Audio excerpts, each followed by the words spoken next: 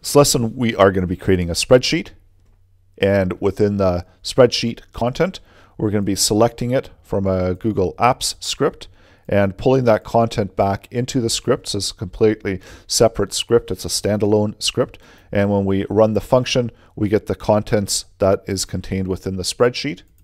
And then the second part of the lesson is where we're creating a web app, and that's using the doGet method and the create template from file. So we're creating an HTML file that we're outputting the contents into the web app, and the contents that we're outputting is actually coming from the Google script as a variable, and we're outputting it into the HTML code of the web app. So it's all coming up in this lesson.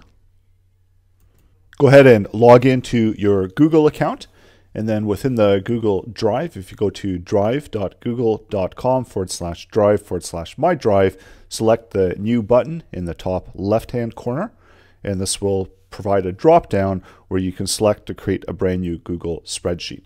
So we are going to need a Google spreadsheet, as we're going to be outputting that content from the spreadsheet into the web app. So let's call it data contents, and populate some content in there. So we can have some headers as well. So first, last, status, ID, and then I'll add in some random values in there. So this can be a Boolean value, and this can be a numeric value. And then just so that we do have some data, I'll drag this down so that we have different names there. And then also for the status of true, we can have some true and some false. So we have some distinction between. So I'm just populating some random data that we can use within the spreadsheet and output the content. I'm going to bold the top of it. So once you've got some content within a spreadsheet, you're ready to access the web application using the Google Apps Script. So that's available under the Extensions tab in the top menu of the spreadsheet. And you can select Apps Script in order to create a bound script.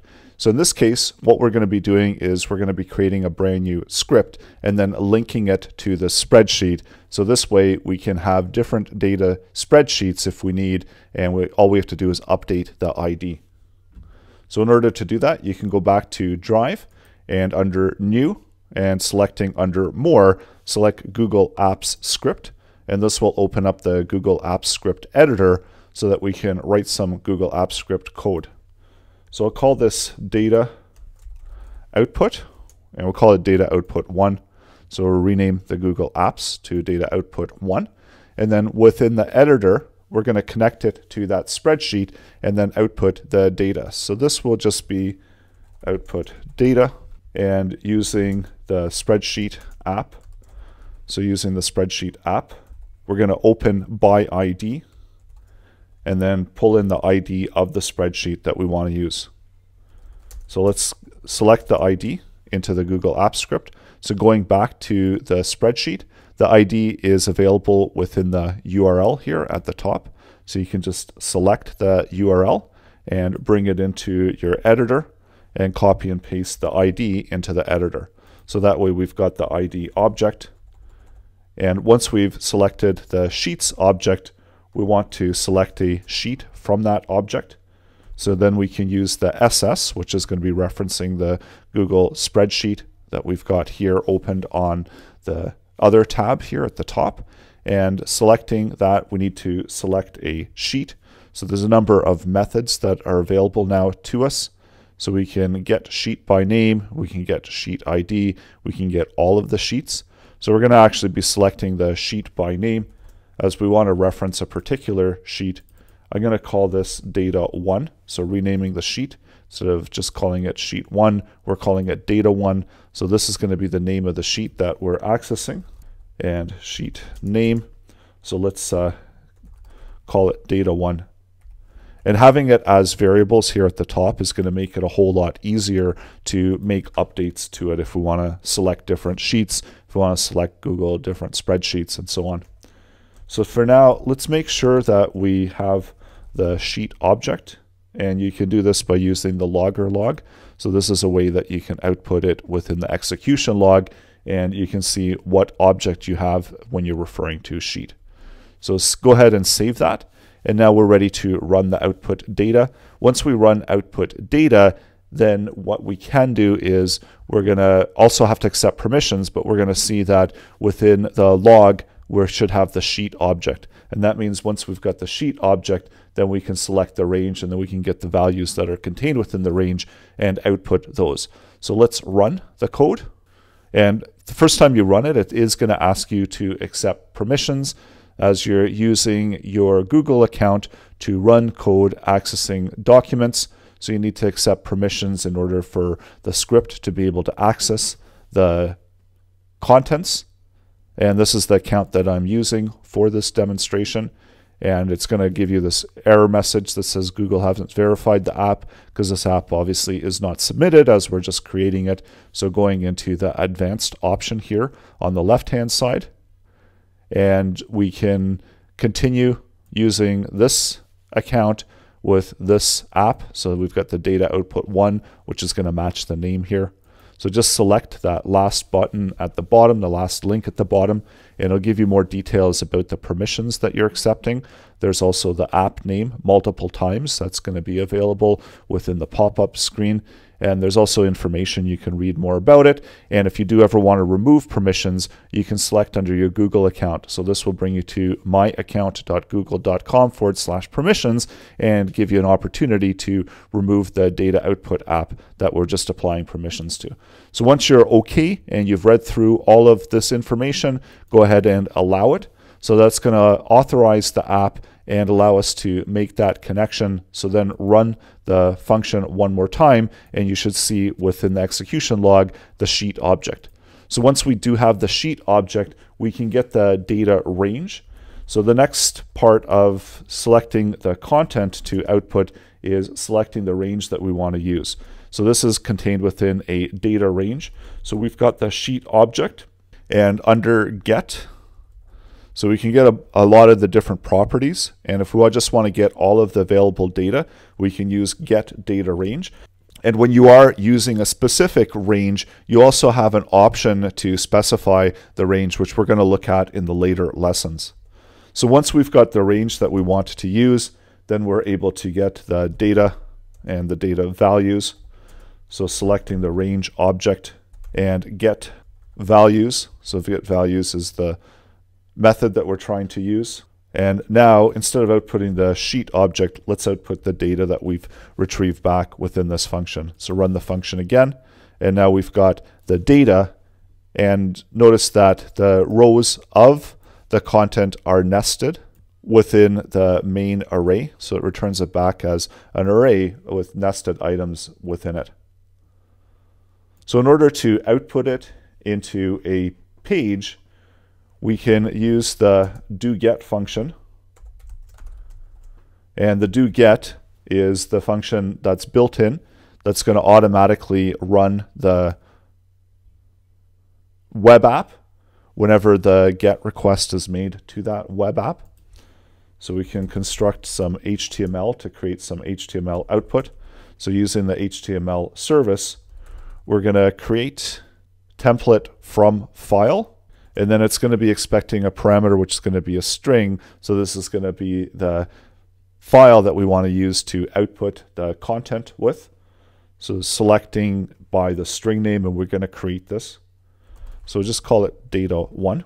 And then for doGet, we need to return the HTML content and evaluate it in order to output it on the page. So going into the files on the left-hand side, click Files plus HTML, and then here name the file to match with what you have as data1. So you don't have to include the HTML at the end. So this is understood. It's going to automatically look for a file called data1 that's going to match within the files of the Google Apps Script.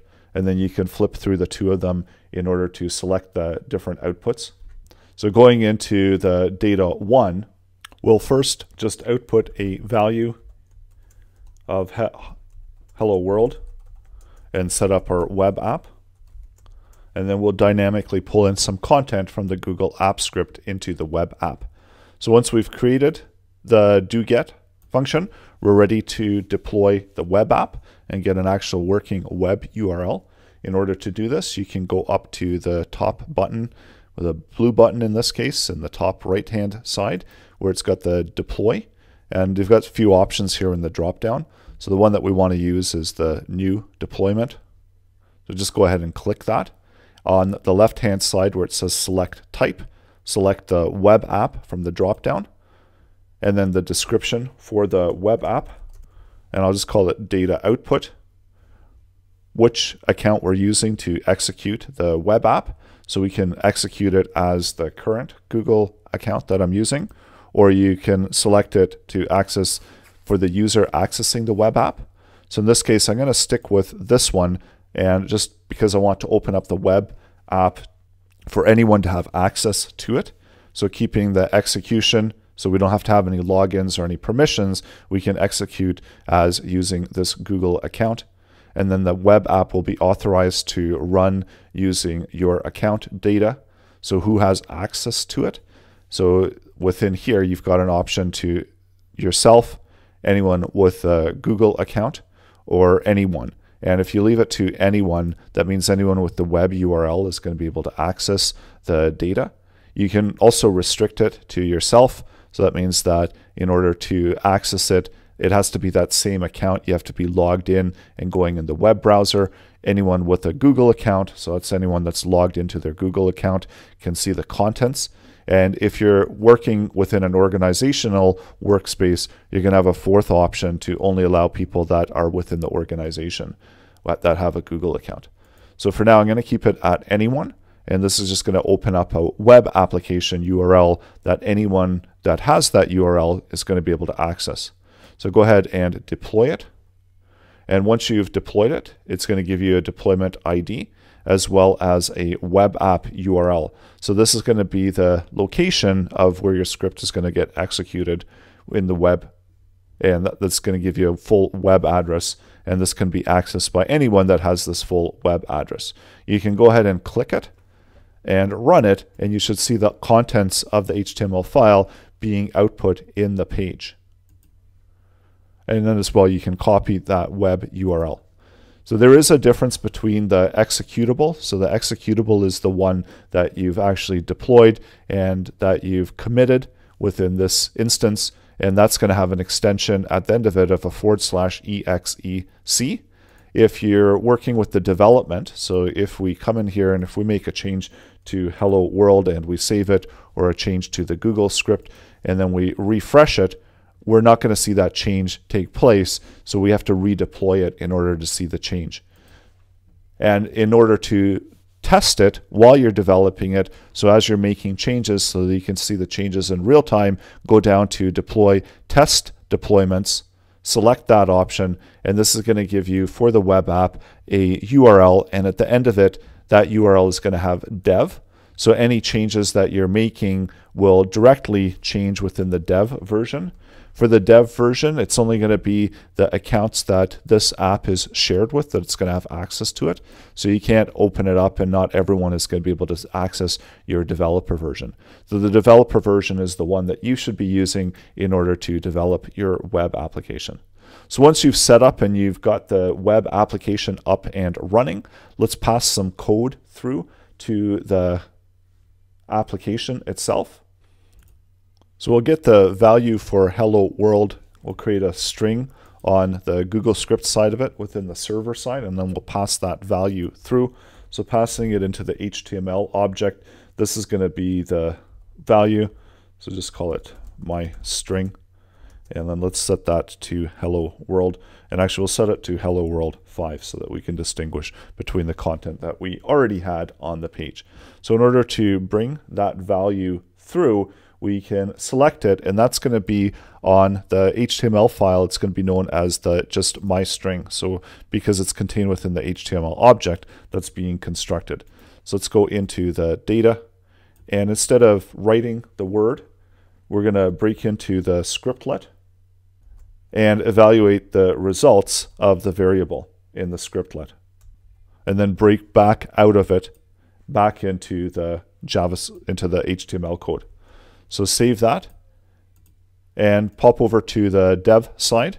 And now we see whatever value we have that's contained within the string value is actually being output into the web page. So it's passing through the value from the server side into a variable called myString, and then we can break into the Google script side and pull that string value out.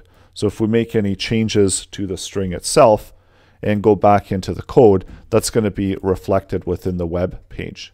So with the exclamation mark, so the difference between the exclamation mark and without the exclamation mark, so when we remove it, and if I update the string value, so let's do string value of hello world 7, we notice that it still works. So the difference between having the exclamation mark and not having the exclamation mark is because the exclamation mark forces the scriptlets. So it avoids the contextual escaping, and this is important if your script is sending HTML contents into the scripts.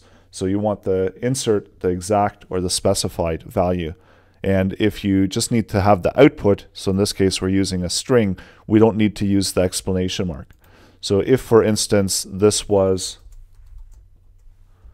hello world 7, and we had the whole HTML in there, and save that, and then let's remove out the H1 from it, and save that as well. And then we refresh, we're going to get the full HTML being output, so it's not going to render it. If we use the exclamation mark, go back into the dev side, it's going to actually render it out as HTML. So typically when I am using it, I do include the exclamation mark, but you don't have to if you're just outputting a string value. If you do want to force the printing of the scriptlets, then you can do it that way in order to render it out. So in the next lesson, we're going to be putting this together and outputting the contents from the spreadsheet into the web app. So that's coming up next. So for now, before you continue to the next lesson, go ahead and set up your spreadsheet, create a Google script, connect to that spreadsheet with the Google script, make sure that you can get all of the data into the log, and then also create your web app using the doGet method, and you can use the create template from file method as well. And we're going to be covering some different ways to output content in the upcoming lessons. But for now, try out the HTML service with the creating the template from file. You can create a file name and then output that file. And this is just regular front-end code that's outputting within the web app. So try it out to get more familiar with what you can do with Google Apps Script.